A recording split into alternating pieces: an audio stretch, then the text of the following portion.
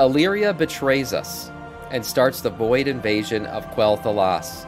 If this did happen, as the truth teller Doran is saying, this would probably happen in midnight. The expansion, we know that Quel'Thalas and all that area is going to be, you know, completely revamped. That is the Night Elf expansion.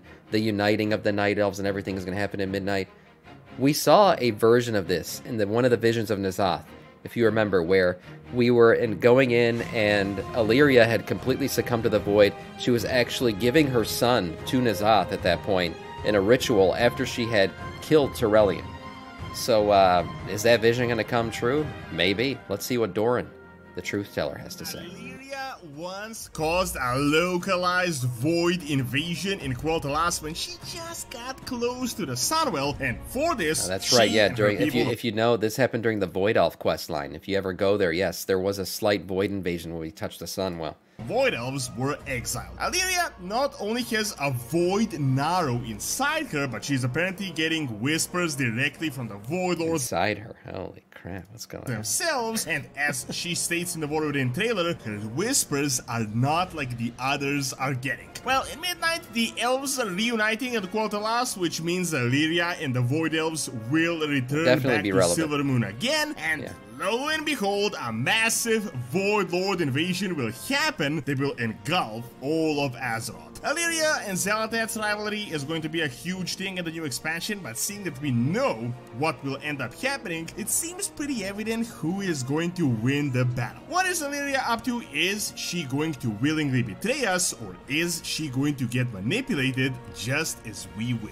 You want to start programming, but in a really fun way that will make you actually stick with it. Yes, Boot.dev is the perfect solution. It is essentially designed like an RPG game with XP, levels, achievements, quests, but with full-on, legit, actual learning, as you will learn back-end web development from start to finish in Python and Go programming languages. The platform is designed to get you writing a ton of code immediately, which is the best way to learn learn the code, boys. Now, the team, of course, understands that not everyone can pay for a membership right now, therefore all the content is free to read and watch in guest mode. The paid membership unlocks the interactivity of the program. However, they are so confident you will love it that they have a free demo of every course and interactive features, and of course a 30-day no questions asked refund policy. So click the link in the description, check out what Boot.dev has to offer, and use my code DoransMovies to get 25% off your first payment. That's 25% off your first year or first month depending on your subscription. So start programming and gaming today. Do it. Help the man feed his biceps. If you want to understand how the Void invasion of Azeroth will be happening and why exactly it is happening with the Sunwell and in Quel'Thalas, I think the best characters we can look at right now with the current information is Alleria Windrunner, that has been set up as one of the main characters of the World Soul Saga. As they had already confirmed in an interview, her role is something akin to the antidote of Xal'atath, like their rivalry is going to be a huge thing in the War Within and Midnight, despite the fact that they essentially both use the exact same force. It is the Void character, the bad guy Xal'atath, and the character that is wielding the same powers for the good of Azeroth. However, I'm almost certain these lines I mean, look, Alleria, and we know Alleria and Xal'atath, they're very heavily featured in the whole, you know, pre-expansion in-game cinematic thing that they showed us, that they always show us before an expansion. These two are heavily featured. And because they're basically equal and opposite forces. Now, I don't know if they're equal in power. Xal'atath might be stronger than Alleria, probably. But they're both wielding the Void in different ways. You know, and that's very possible with the Void because they're not a single-eyed truth like the Titans are. Many truths, many paths. We see two separate paths here. How they're going to affect each other? Well, I guess we're going to find out in Midnight. So going to get blurred soon, and that Alleria is going to ultimately lose this battle. Now, I know it might sound crazy, but stick with me for a minute with a quick lore throwback so that you can see how this is not only not a far-fetched speculation, but it seems very, very possible, especially considering we already know what will be coming soon. As we know, the Void Elves are a relatively new addition to World of Warcraft, and you might know they were exiled by the Horde, giving Void Elves to the Alliance, and this wasn't really a crazy developed storyline. It was mainly an excuse to give the Alliance these types of elves. They're almost entirely... I still think, honestly, I still think this was a mistake. They should have just given the Alliance high elves. That made so much more sense considering they are already in the lore still part of the Alliance, and there are still high elves that exist If you remember the whole Argent Dawn tournament, there were plenty of High Elves there that were still Alliance aligned. They exist all over the world. They're very few in numbers because of everything that's happened to them, but they're around, and their numbers could have grown over the years, and they could have officially become playable again once their numbers grew enough, but they were already part of the Alliance.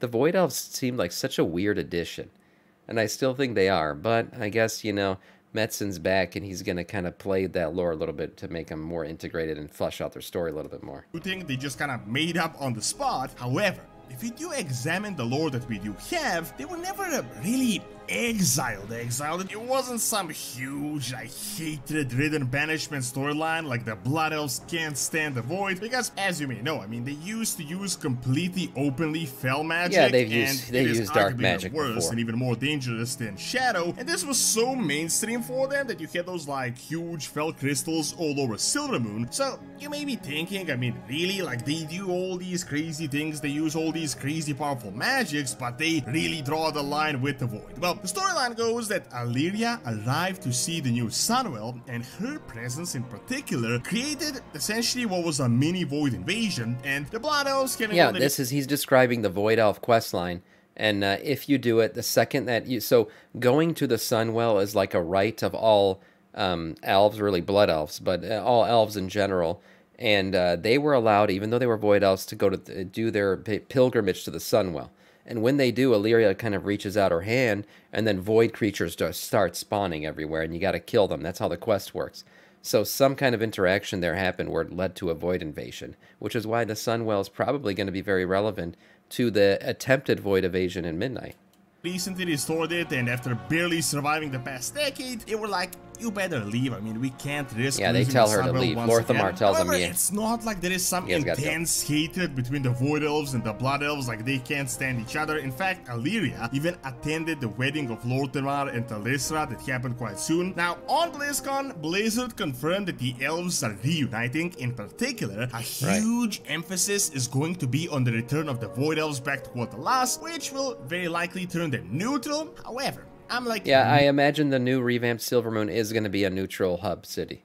Most definitely. It's just there's so many elves on both sides, it's going to have to be. 90% certain with the current information that we have at the moment that this is going to be what is going to trigger the Void invasion that will eventually engulf the entire continent. There are two big lore facts that you need to look at that happened rather recently that explain this, and both of these facts involve the Naru. As you may know by the lore, Sunwell was the main fountain of power for the High Elves in the Eastern Kingdoms back when they were just exiled Highborn Night Elves, and it was created with a few hidden vials of the original Well of Eternity that is technically a part of Azeroth's World Soul. However, this Sunwell was destroyed by the Scourge. It was revived with the help of a full-on light Naru, and not really even helped. It's more like they captured the Naru, they bound him there, and eventually through the whole Paladin, Blood Paladin, Blood Knight or whatever they call themselves. Yeah, that happens through the torture of a Naru, essentially. That lore has kind of been forgotten. I feel like a lot of people, when they play Blood Elf Paladin, they're like, oh yeah, we're just like, Uther and everyone else, but they're not.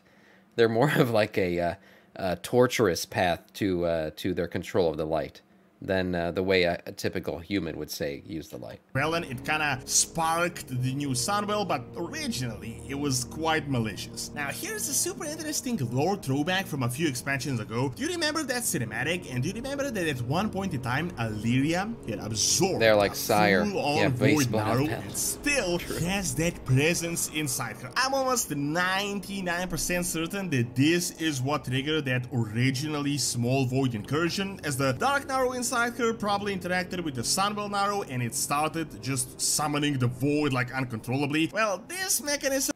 Yeah, that could be it. That could be it. She does have a Naru inside of her, so they could have, interacted with each other.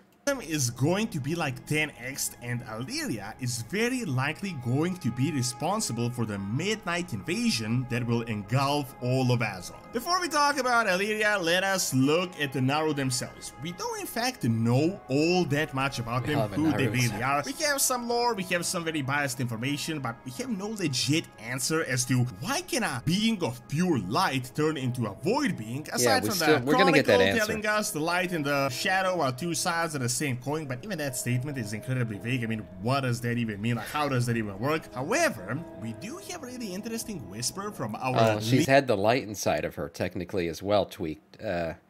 You know, her husband. Yeah, her man toy, her boy toy has been inside of her, and he is a lover of the light.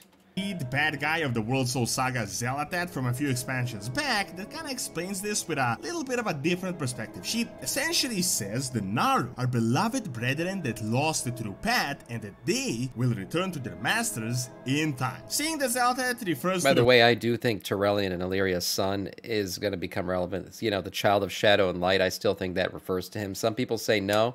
But I think it does. And I think he's going to get a new model and everything else coming up in the World Soul Saga. He's going to become very relevant. Void Lords as her own masters, it is likely that the Naru are below the Void Lords on a power level scale, and apparently they might have rebelled from the Void in the ages past. I would definitely say the Naru are below the Void Lords in power, because, I mean, we saw Illidan literally destroy a Naru. There's no way Illidan can solo a Void Lord. That would be completely ridiculous. So yes, he's right about that power scale. They're not just below Void Lords. I would say they are significantly below Void Lords. Is why when they start losing the light when they're injured, they might revert back to their power original scale state and they become something akin to full-on void beings. We can of course only really speculate on what this mechanism is going to be about, but what we can see for certain is that this will play a big role in the entire saga, quite obviously. First of all, I don't even want to repeat myself, the Light Crystal in Kazagar is obviously going to be a huge part of the new storyline and why it is turning into the void. And yeah, second, you might have seen the Season of Discovery shenanigans with obviously Xelatat kinda traveling back in time and that strange light crystal that... I don't know if she's necessarily going back in time or she's going to an alternate timeline.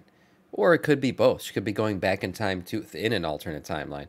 That could be happening too. I mean, since WoD, that whole timeline shit's been broken, so it could be either. Apparently fell from the sky. Why exactly is she there, and what even is this crystal? Like, why does a void being care about a light crystal? So this inherent light and void connection is obviously going to be critical for the future of the storyline. However, let us now turn back to Alleria and why I think she will betray us and why she will be the catalyst for the void invasion in Midnight. Once again, let's just look at the Void Elf questline and a few other dialogue options that we have from the past. On one occasion, we can examine a conversation between Alleria and Turelian, where Turelian asks whether the downfall of the old gods had brought her at least a little... Have you ever talked about the lore when you are at the law firm office? Yeah, when I get an assignment, my first say is, light guide me.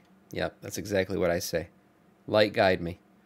Little bit of peace of mind, and she essentially confirms that not only did the Whispers not end with the defeat of N'Zoth, but in fact, new voices have joined in. Then we have a little bit of a soft confirmation that Alleria is actually getting Whispers directly from the big guys themselves, the Void Lords, and the way we can extrapolate this is that Lord Tamara accuses Alleria of getting the Whispers from the Lords of the Void themselves, and she doesn't exactly deny it. She doesn't deny it. This makes total sense, and let me just tell you why. The Void Lords are completely different from all the other main guys of the cosmological forces. They're nothing like the Titan Pantheon or the Pantheon of Death or anything of the sort. We know the name of one single Void Lord, and that is Demancius the Old Devouring. He's the guy that blew up the planet of the Ethereals, that actually turned them into the Ethereals. However, according to... but when he saw Demancius, we didn't see necessarily like what a Void Lord actually is, or it's just like I think I believe it was a shadow of his power or a shadow of himself or something like that.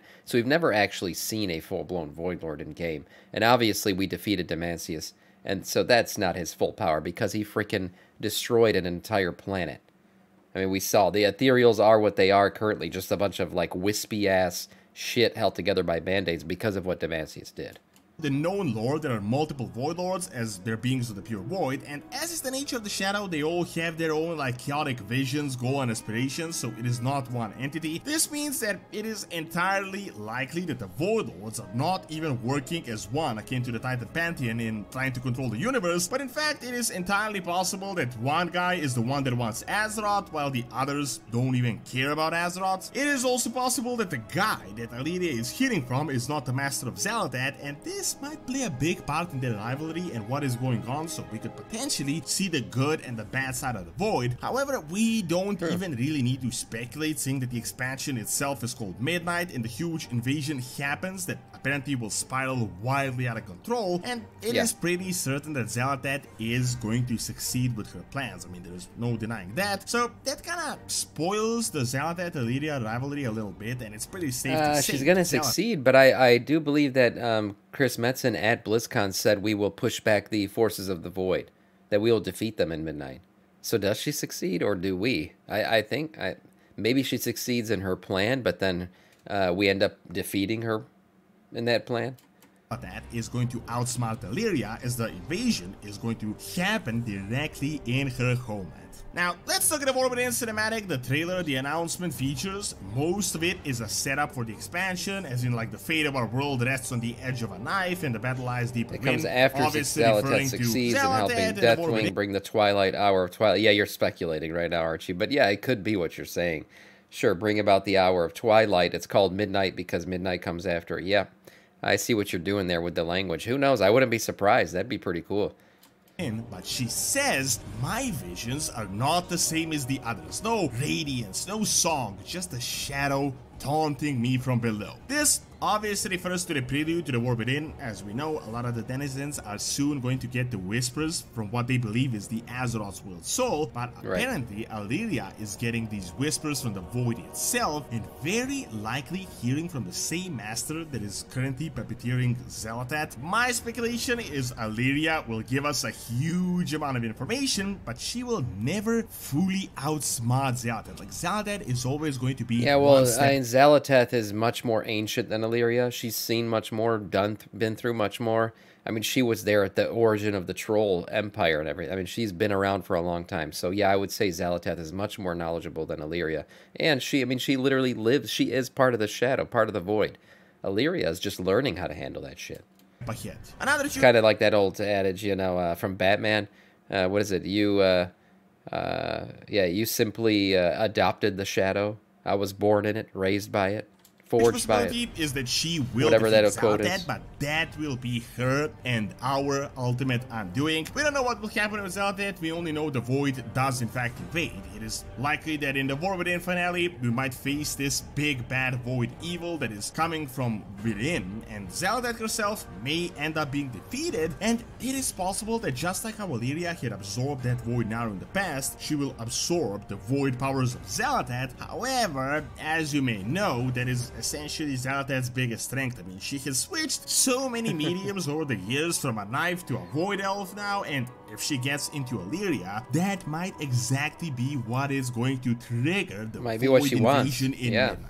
Now, whether Xal'atath will play a role in this, we can, of course, only wildly speculate at the moment, but some things definitely seem obvious. I mean, Alleria's presence near the Sunwell caused a small Void invasion already, and she and her newly created people got exiled. Over the years, they had improved the relations, the factions unite, she attends the wedding of one of the Horde leaders. The faction almost entirely merged over the years as well, and we know that all the elves will have a huge reunion that was announced, which happens after the events from the War Within. Alleria and the Void Elves are going to return back to the Sunwell, and a gigantic Void invasion is going to happen around the same time. I don't think it is a far reach to say that Alleria is very likely going to be responsible for this, especially since she is getting whispers from the Lords of the Void, and that she might just be the instrument that will open the gateway for them into Azeroth.